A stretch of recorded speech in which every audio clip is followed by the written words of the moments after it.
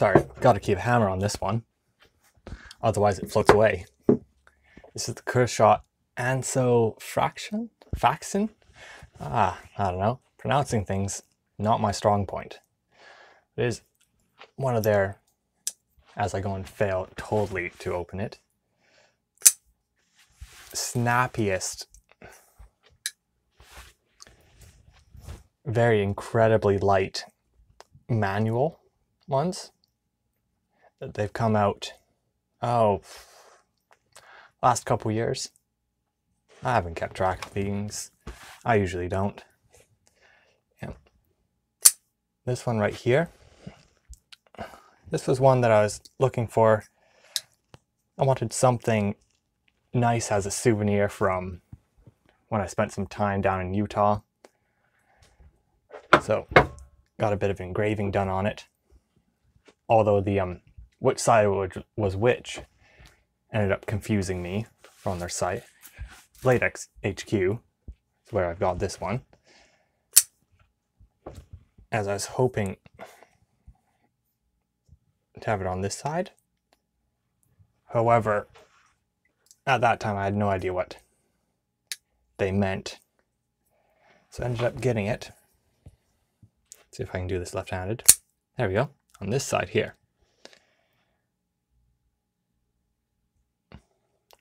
I don't know, that just continues to amuse me. And when I left there, I did end up buying some more product with that on it. You know, souvenirs, tourist hats. Somehow on the way back, they all kind of disappeared, but I don't know. This one again has gotten not a lot of pocket time, if I'm being honest. Just a few things with the G10. It has the liners on one side there, set in very nice, but none on the other. And with it being so thin, I don't know. I just keep getting concerned about it. It is a lovely, beautiful knife. Blue G10, carbon fiber on the top. Lovely design there. Get your standard 8CR13 blade, about 2 3/4, so good size for me. You got their KUT bearings in there, and it just flies out. It's got a great detent in there. There we go. There's your push button, which I'm not very good at. I don't think I've got any knives that really use a push button. The only thing about this one that isn't my favorite is on the flipper tab there. It's got some very harsh jimping. So you can flip it. Takes quite a bit of effort, but you can see that it leaves a mark every time. And if you're just sitting there flipping it, it can get quite painful. On the other hand, it is incredibly fun with how snappy this is.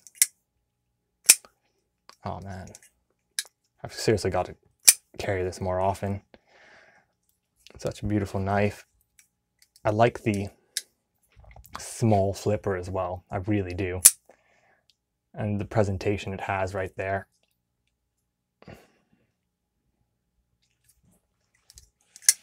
Such a gorgeous little guy. Nice and small. They've got a big brother to this as well, but I'm not into big knives personally. This is right about perfect for what I like.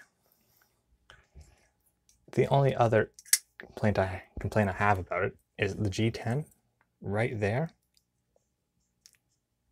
Very harsh 90 corners. So once you get used to it, it's not bad. Just have to make sure to pull slightly up and not just straight, because if you pull straight along like that, end up rubbing your finger right in there, and it's very harsh. But if you pull, when you pull slightly up and away as well. Not a problem.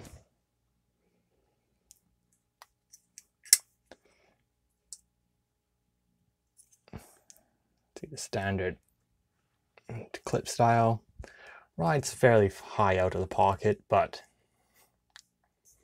people aren't going to have a look at that and go, oh, you know, oh, there's a big scary knife in your pocket.